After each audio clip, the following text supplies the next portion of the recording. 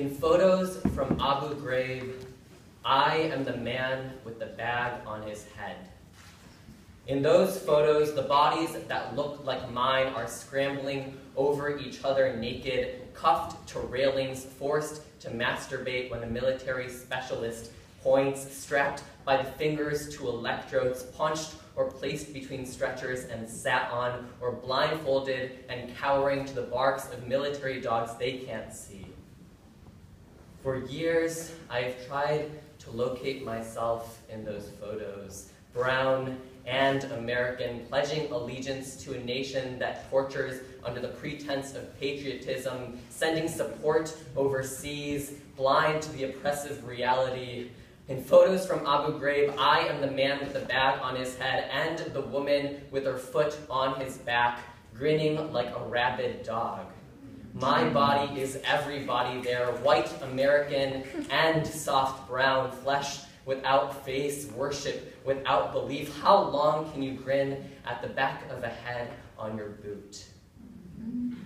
For years, I have been told that a white body is more of a body than my own. In primary school, we first learned to celebrate Columbus Day. The most popular crayon is the peach one, which we are told to draw ourselves with. We have filed it down to a stub. In our books, a rule of habit says the main character either has rosy cheeks or is a mouse.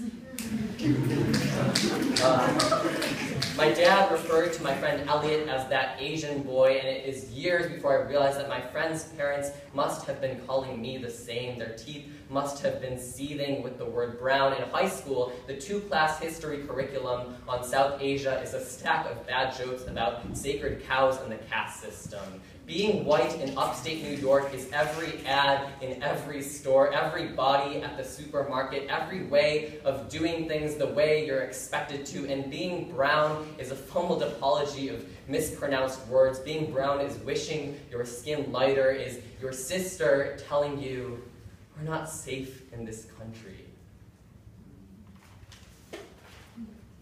Everywhere, voices were barking like dogs, telling us we didn't belong, though we didn't know how to look them in the eye. How does one say? A TV show character who is Indian, who is either behind the counter at a convenience store or nose deep in books, is the reason I am not safe here. How does one say, I feel betrayed that the Boston bomber is white enough for the cover of Rolling Stone magazine, white enough for sympathy, because no one would say for a body that looks like mine, where did this poor American kid go wrong? I believed that whiteness was a future I could inherit. But despite every effort, every pronunciation traded out, every joke I allowed myself to laugh along with, every pride shoved away, upon waking, it was there like a star stitched to the sleeve, the color of washed turmeric on the skin, the stain that just doesn't come off. Every morning I believed it would be different, but you step into the future and that hallucinated reality just cracks open, and you realize the entire time you're here, you're asking for permission to needle this America to your skin and fit in. America, I cannot claim to understand what those detainees at Abu Ghraib have been through.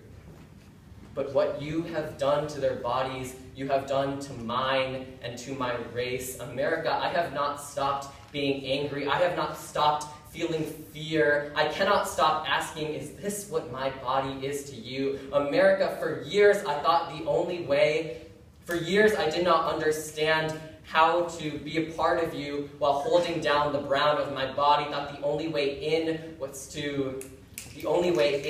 was to talk myself out of my race. America, what can I call myself if not American? To be part of you is to be in camo. It is the violence of trying to hide a body that will not fit, and that will never do.